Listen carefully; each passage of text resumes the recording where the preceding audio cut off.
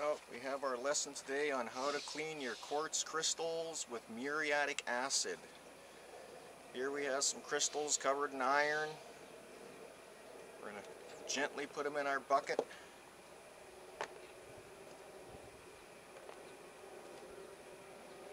Now make sure you read the instructions. This stuff is hazardous, it burns, it does everything else, but it's not rocket science.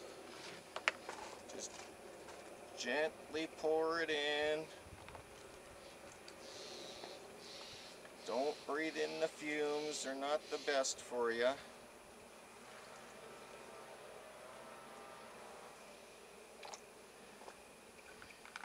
And that's about it.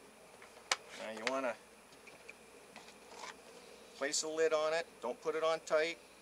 Put it out somewhere where the fumes aren't going to get on anything and rust it or anything else, and keep it away from the kids and the pets.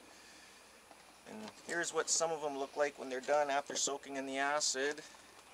And I've had these ones soaking for 24 hours. And don't do what I do.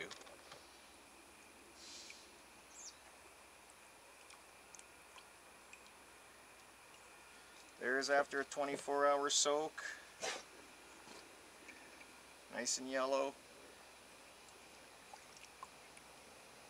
All cleaned up really nice.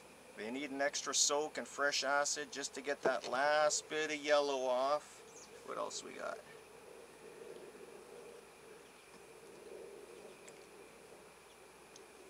This one here is coming along good, but we have decomposed granite on it, and it's going to take a long time for that acid to eat that granite, but eventually will, and hopefully you'll end up with a nice plate like that.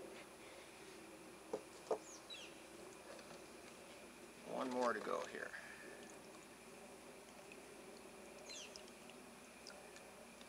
Yeah, it's getting there. A few more days of soaking and we'll see what happens. So, like I say, just be careful with the acid. It is acid. Don't breathe the fumes. Keep it away from the kids, the pets, the dogs, your bikes, your tools, your car, your house. And good luck.